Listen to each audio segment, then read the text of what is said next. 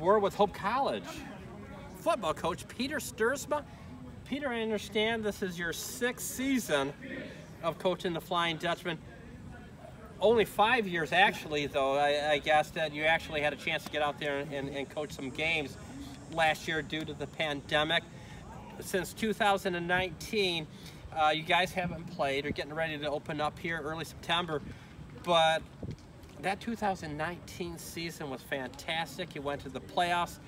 And how many people you got back from that team, Peter? Yeah, thanks, Steve, for being here. And so we actually have a lot of guys that are back from that team. Lost a core group. That was our first recruiting class of the 19 team that won the championship. And, you know, and I always say we're in the field of 32 to play for a national championship, and that hasn't happened here in a while. We're very proud of that, very proud of our guys.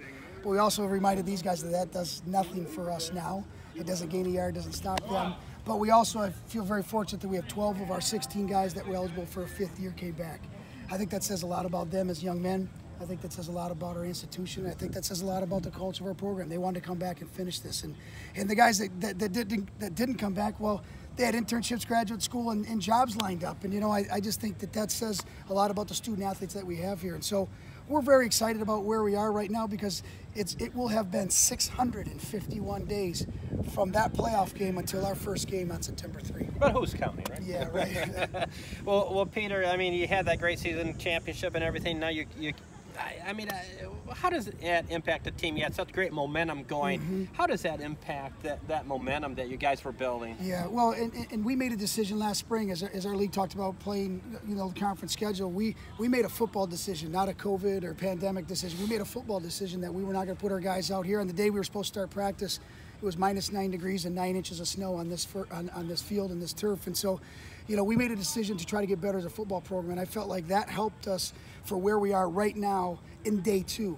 Day 1 was as high energy of practice as I've been a part of here at Hope College, and day 2 did not disappoint. And this is also when it starts to get hard because the guys' legs start to feel thick.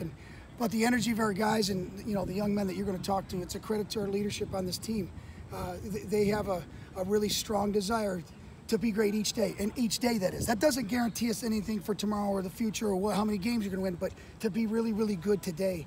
And that's been our focus, and I think we've learned that throughout the pandemic. We've got to worry about today. And, you know, again, when our leaders are going like they are, and when our leaders come back way stronger than they were, and when our leaders come back and they just breeze through the conditioning drill, that gives us a pretty good indication of where we are. Again, guarantees nothing, but gives us a good indication of where we are at that point.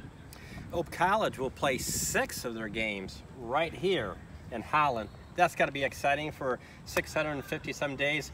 Fans will get plenty of opportunities to see the Flying Dutchman this year. Yeah, that's huge for us. I mean, and it starts with we open Labor Day weekend and that Friday night.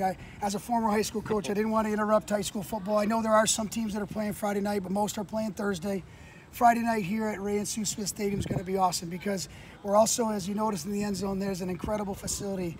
You know, Jim Herringa and his life partner, Eileen Kilmer, brought us the opportunity to put an incredible facility on this campus in the end zone for these players and for our baseball and softball program to use in the spring. And, you know, it's really going to be a neat piece to open up on that night in front of a great crowd. And, you know, I think there's something unique. Our guys love playing at night because they did it obviously in high school where, you know, high school football I think is still one of the most unique and special events going on any town, any place in the United States. All righty, Peter Stuursma, best of luck to you this year. Thanks, Steve.